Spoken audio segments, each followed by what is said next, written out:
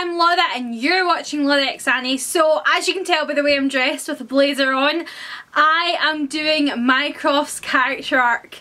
I don't actually have a suit, but I was tempted to put on a suit today, but I just put on something half decent.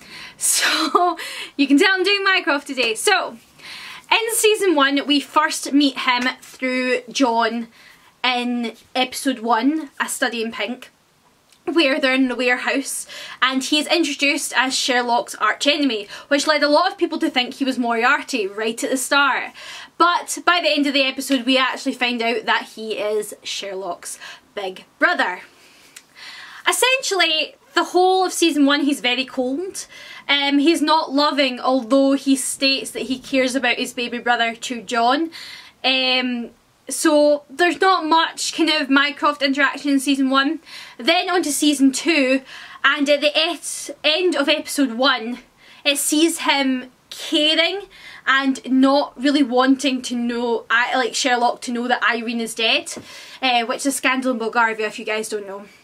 He initially wanted to be a pirate, so what might we deduce about his heart? And although that's nice and all, but although earlier in the episode he did tell Sherlock that caring is not an advantage. So then it goes on to episode 3 where we see him losing his baby brother. But we see him alone reading a paper, and it's obviously one of the papers that talks about Sherlock being a fraud. And at that point we all think that Mycroft is really upset that he's lost his brother, that's why he looks so downtrodden, when in actual fact we know that he knows Sherlock is alive, but I think he's just upset about the fact that everyone's calling his little brother a fraud when he knows just how smart his little brother is. Then on to season 3.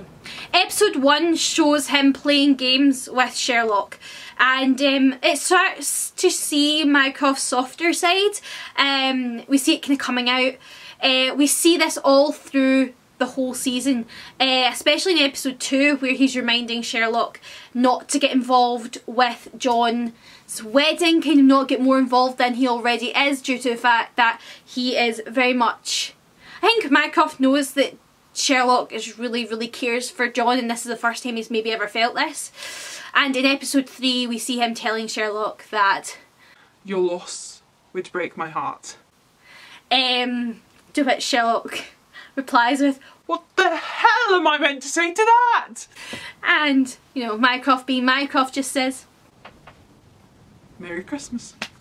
Then on to the special episode, The Abominable Bride, and we see that Mycroft is always going to be there for Sherlock no matter what, even if he isn't the friendliest guy that we know. Right, on to season 4.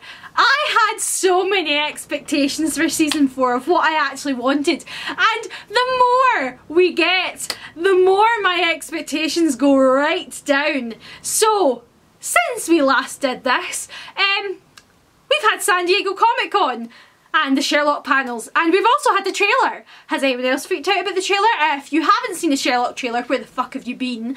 I will link it down below for you to watch.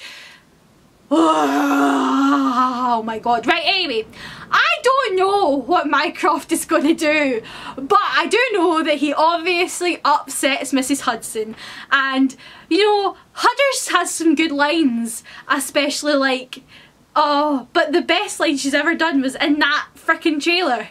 "Get out of my home, you reptile!" I was like, Hudders, as much as I love Mycroft, like, that was the best line Hudders has ever come out with.